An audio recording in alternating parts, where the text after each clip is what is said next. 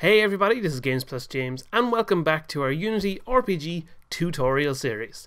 Now, at the moment in our game, when we are attacking our enemies, it's a little bit hard to actually hit them because what we have going on is we walk over towards one of them here. Well, I was trying to chase that guy but didn't want to. But we do this little kind of stab effect, and if we don't get it exactly right on them, it doesn't actually hurt them. Okay, that guy just happened to walk down at the wrong moment and he does the same thing there. But what happens is we stick our little sword out and it's incredibly hard to actually accurately hit these enemies, which is a little bit of a problem because see, there we go, I'm just a little bit too far away and we can't really tell. It's hard to see really what's going on. So we're going to make a little bit of a change to how our attacks work. We don't actually need to do any coding or anything, it's just changing how some stuff animates in the game basically is all we're going to do, and it'll make it feel a little bit more satisfying when we hit an enemy. So first thing we're going to do is add a little bit more art to the game. So I have this new swing effects added to our resource pack, so I'm going to drag this, I'm going to click it and then drag it into the game here. And then we're going to need to make some changes to it, same as we've done for importing all of our objects in the game. So we'll set our pixels per unit to 16. There's two separate little drawings on here, so we're going to use multiple sprites. We don't need maps, so we can turn filter mode to point. Make our max size, we can actually set this to be the smaller value because we can see down here it's 12 by 25, so 32 more than covers that. And true color, and then we'll hit apply, and then we'll go into our sprite editor, and then in here we're just going to make these be automatically cut up. So we'll go to slice up here, it's set to be automatic already, so we'll hit slice and then it carves up to the exact size of the objects in the world. And we're going to, this time we're actually going to rename them so we can distinguish between them. We're only going to use this bigger one for the moment, but in the future we're going to use the other one too. So we'll rename this one to be swing big, and then this one down here we'll rename to be swing small. And we'll apply these changes, go back into the game, and we switch over to our scene view. I just want to zoom in on the player, so I'll just double click the player here and it'll zoom in onto him like that. And if we go to our swing effects, if we hit our little arrows to the side, we're going to drag the big one and grab it and drag it into the world here and pop it down. Now obviously because of our sorting layers it's dropped behind everything else, so we can't see it at the moment, so let's change that. So we'll use our sorting layer, we'll drag it onto the player's sorting layer, so it's the exact same as what the player currently is. And then what we're going to do the same that we did with our sword and use positioning to determine which direction it should be, or which visibility it should have, because sometimes we want it to appear behind the player and sometimes in front. So this is, if I just switch the movement, this is basically going to be, what will happen is when we swing our sword, instead of the sword itself doing damage to the enemies, this swing arc will actually do the damage. And it's a very common technique used in games in general for the actual weapon itself not to do the damage, but the kind of the motion, which is what this little arc kind of represents, is the motion of the sword, and that's the area where you want your enemy to take damage.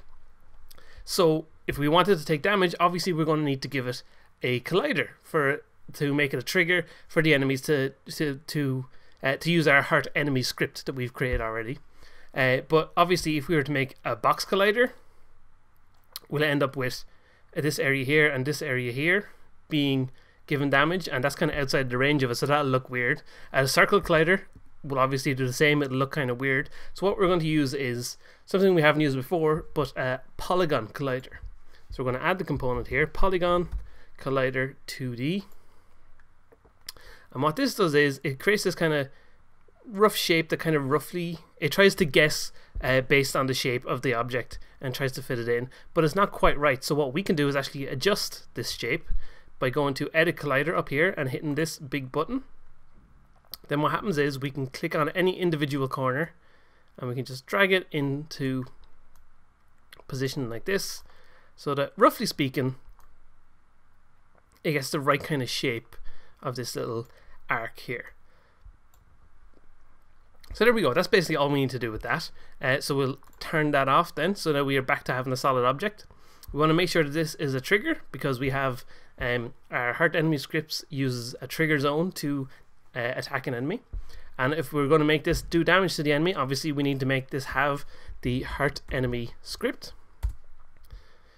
So we have it filled in with all these blanks here now. So we could go ahead and fill these in one by one ourselves. But another way to do it, because we already have this on our sword that at the moment is doing damage, if we drop down our player here and go to our sword, we don't want our sword anymore to do any damage. So we're actually going to remove this box collider from it. So we'll remove that component.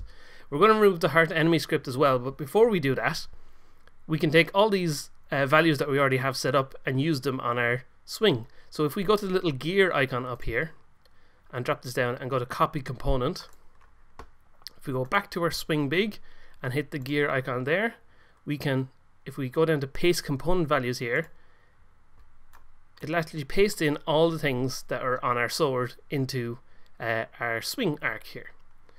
So next thing we want to do is make this a child of the player.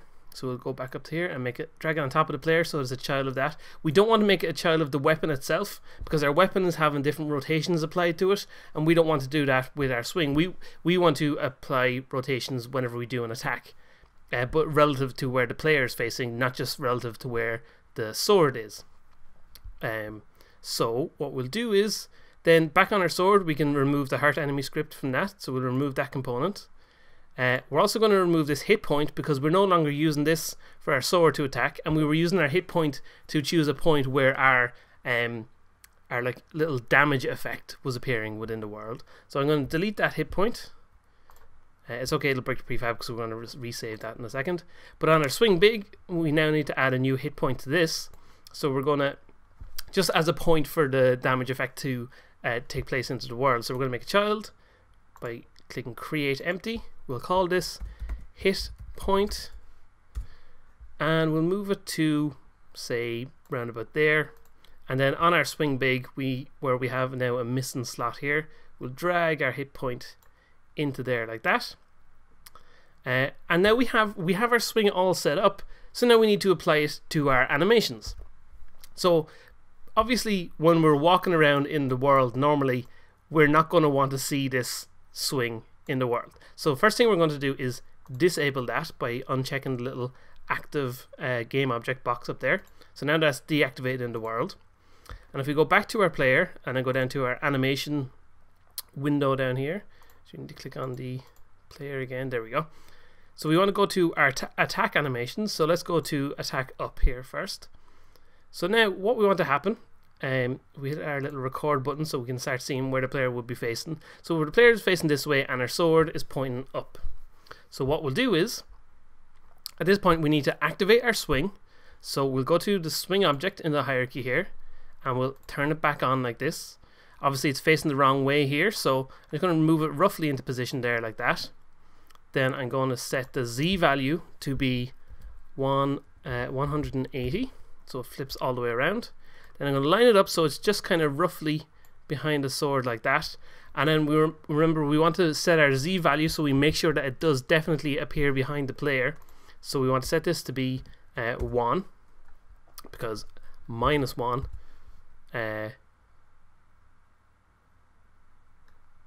should make it appear in front of the player, but it's not at the moment. But that's okay. I think it's because of the way the certain layers are set up at the moment. But that's fine. So we want it to appear behind the player like that. And then our sword. So now what's happening is when we attack up like that, we've got this big swing that will be hurting the enemies rather than just the sword itself. So let's do the same for, actually no, sorry. One other thing we need to do is, if we were to do this at the moment, so say for example if we were to run the game, so I'm just going to stop that recording and we'll hit run here. What will happen is, if we attack upwards, we get that big swipe just left in the air for the whole time that our sword is pointing up. So we obviously don't want that. We only want the swipe to appear for a split second in the game.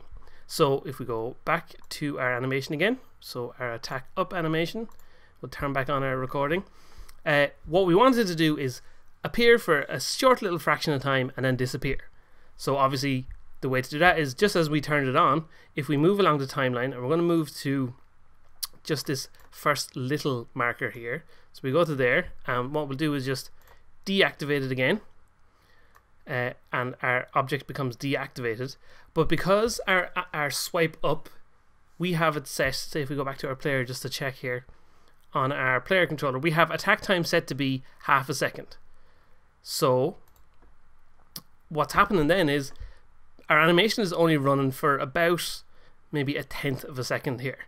So what'll happen is our sword will become active, it'll deactivate, but because our animation is supposed to last for half a second, it'll keep looping through the same little bit again and again. So it'll just keep showing this same attack swing here. So that's not what we want. What we want, so then we know we want our animation should last longer than half a second. So half a second here is at 0:30 because we're running at 60 frames a second. So at the frame 30 is half a second. So let's just go ahead onto a whole full second, which is right here. And what we're going to do is just simply, as long as we have swing big activated here, just say we'll turn the swing big on and then off again. So what happens is it goes off here and then it stays off, and it just knows that after 1 second it should still be off. Basically, it's just to fill in the timeline, so that we're not adding any extra movement or anything like that, but it's just to fill it in so that it knows so that it knows it won't repeat itself over and over. So now if we were to save this, or not save it, but to start running this, what should happen is we'll attack upwards and we get a little swipe like that, and it actually looks like we've got a bit of movement on our character.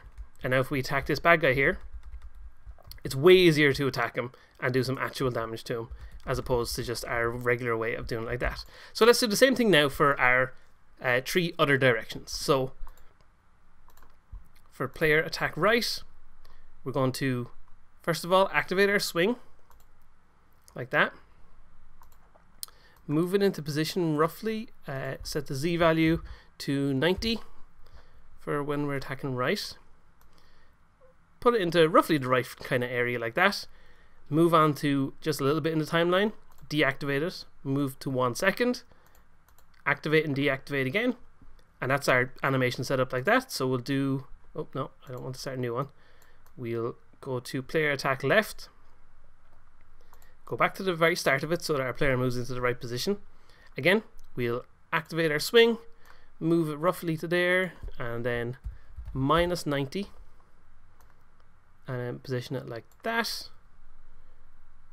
Go ahead in our timeline, turn it off, go ahead to 1 second, on and off again, and then finally when we're facing down like this, we want to activate, move this roughly into position there, and we can see it's kind of appearing below the player's legs there, so that looks kind of weird. So we'll set this to be -1, and we'll fix that in a second now, but so we'll just do the rest of our animation. So we'll deactivate that, and then at 1 second here we'll reactivate it again. And I actually just remembered I didn't set the Z value for the other directions, did I? So when we're facing left, it doesn't matter because it's not overlapping the player, and when we're facing right, we want to make sure it appears behind the player, so we'll set it to be 1, and that should be all our animations set. So if I just deactivate this here, we just want to make sure that our sword is set to be on order layer 1. I think should be the right way to do this. Let's just make sure. Yeah, so order layer 1 makes it appear above the player like that, but when we attack up, it appears behind the layer because of our Z value. So perfect, that's exactly what we wanted to do. Okay, so now we have our 4 different attack animation directions set up. So if we play the game here, we should see now that it's much easier to actually attack our enemies. So we can see we get a nice little effect, and we're actually doing some damage like this. Oh, that was just bad aiming. So now it actually looks like, you can see when we do an attack, it actually looks like our sword is swinging and attacking the enemies instead of just kind of just like lightly stabbing at them. Whereas now we're doing a little attack and it's actually doing some damage, and it makes it feel just a little bit more like you're actually doing something in the game, apart from getting killed, of course. But there you go. That's how we can improve our attack animations and make things just a little bit nicer in our game. So thanks for watching this episode. I'll be back soon with some more RPG tutorial goodness in the very near future. Thanks for checking out this episode, and if you want even more Games Plus James goodness, make sure you hit those subscribe and like buttons. You can also find me on Twitter and Facebook by following the links on screen, where you can find out all the latest news about the channel. And if you want to help support the show, check out the Patreon page, where you can get exclusive content in return for helping make the channel even better. Thanks for watching, and stay tuned for more.